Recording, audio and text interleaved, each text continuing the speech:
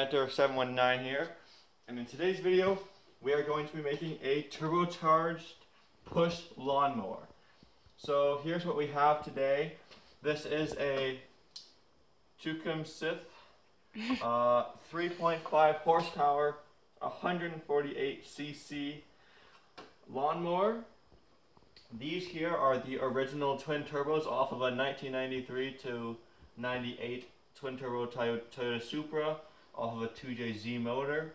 We also have the intake, exhaust manifold, oil drain and feed lines off of that motor, and a couple tools.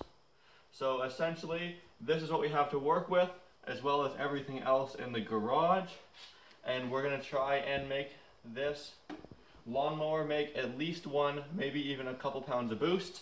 And to monitor that, I've got a pretty darn simple PSI gauge, and I also have one that's a little more precise on this bicycle pump that we might be able to hook up as well. So the style of today's video is going to be like a vlog build, because I haven't tried this before, obviously, off camera, so we're going to be learning together. It may or may not work, so please stay tuned for the final result. Try and make it as quick as possible, but I'm also going to be showing you guys the whole thought process, which may be tedious, so please stick around and watch the whole video, and hopefully the end result is worth it. Alright, so first things first, this is a stock twin turbo, so what I've went ahead and done is separated one of the turbos. So there it is, off of there. Essentially, if you're not a car person, all that happens is this is the exhaust in. What happens is exhaust pressure goes in there, and then around this little snail-shaped object, spinning a wheel, which you might be able to see. There is a wheel that's like a little fan blade in there. And then that is connected with a center shaft to the front fan blade, where air gets sucked in here, spun around, and then compressed and shot out of this little hole here. So the first mission is figuring out how to attach this exhaust to the exhaust on the lawnmower. So what I've done is removed the stock muffler on this lawnmower.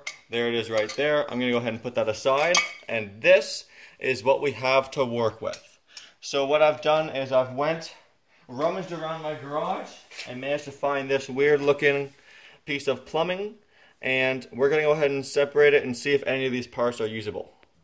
So here's essentially what I've got. I have this NPT fitting going to a bigger pipe fitting of some sort, and I don't know if you can see this, but it is almost a perfect fit in my stock lawnmower's exhaust.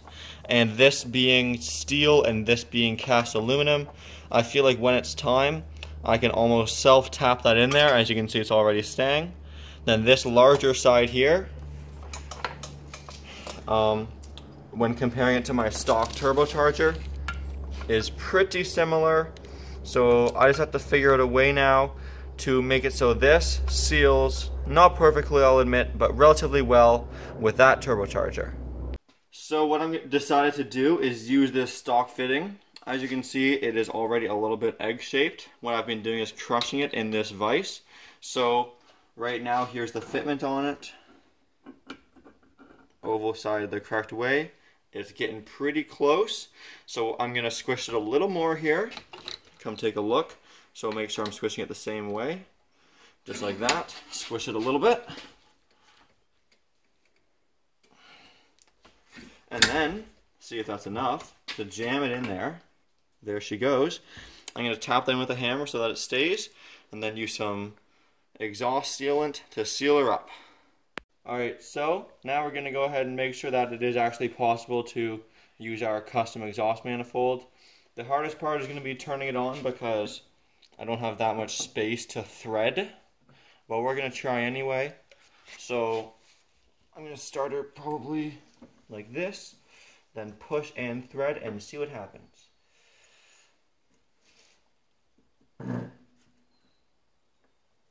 Just cross thread it in there. Alright, turbo is mounted. Turbo is mounted on the lawnmower. It's not perfect. I may do a bit more tightening off camera and make a support bracket. As you can see, there's about a 1/4 inch to a 1/2 inch right there. But in theory, if we turn on the lawnmower, it will spin the turbo and compressed air should come out there. Alright, so the next step, as I just mentioned, is to connect the turbo compressor air outlet into the stock lawnmower air intake to provide the boost. So here's the intake right here. I'm going to go ahead and thread it off. It was kind of just placed on there. So there's your filter. We don't need that anymore. So here is the hole we have to deal with. There's a little red thing sticking out that I don't know what it is. So we're just going to leave it as is.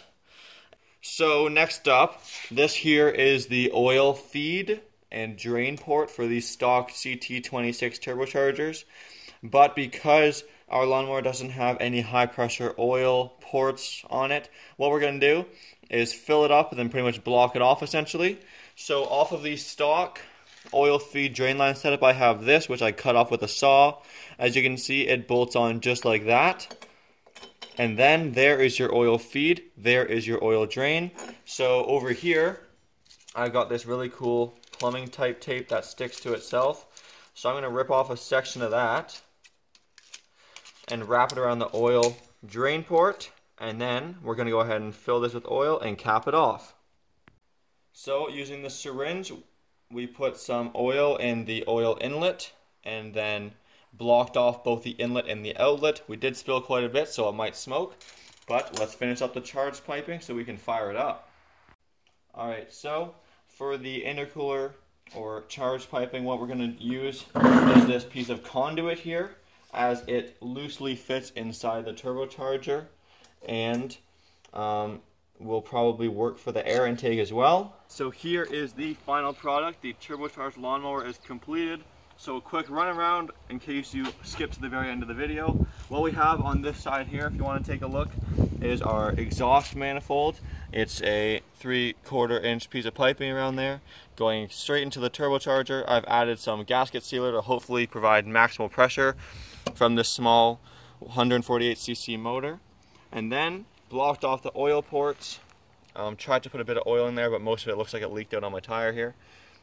Then for the charge piping, we have this piece of conduit, which won't work for too long because it will probably melt, but it looks pretty darn airtight to me, so hopefully it will work in the midterm. This here is the internal wastegate, which for those of you who aren't into cars, basically monitors how much air pressure the turbo sends in before venting the pressure out into the air, basically, to put it in layman's terms. As you can see, there's no vacuum lines or air lines hooked up to it, so we're going to be running unlimited boost. But because the engine's so small, I think that's a safe thing to do because it might not even make any boost at all. We're about to find out.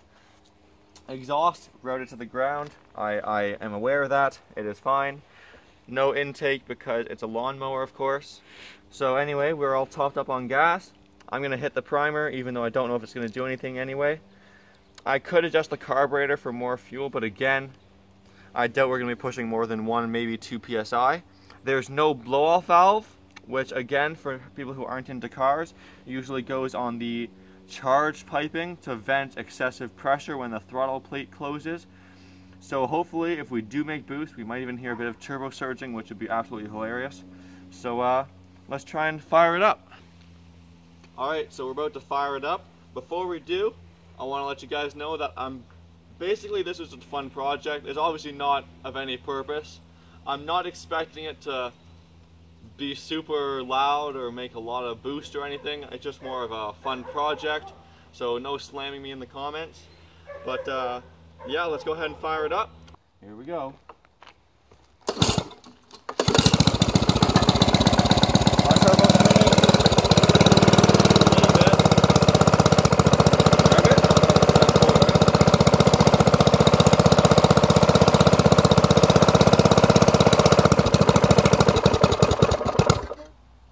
Okay. 2. Alright, so starting take 2. Quick prime. Alright, here we go. No. No, that's it. Alright, so it did run for about a second, but not very long. Main reason being probably lack of exhaust / major exhaust leak because of my type of flange setup. But the goal of this video was to make it work, and although we didn't build any boost, I must admit we did make the turbocharger spin, and it was mounted for a few seconds there. So I'm still going to upload it even though it was a bit of a failure, because maybe you guys will enjoy watching it. So as always, thanks for watching, and if you like it, please subscribe. Let me know if you want to see more in the future. I can probably upgrade it. And yes, thanks for watching. As always, please like, comment, and subscribe.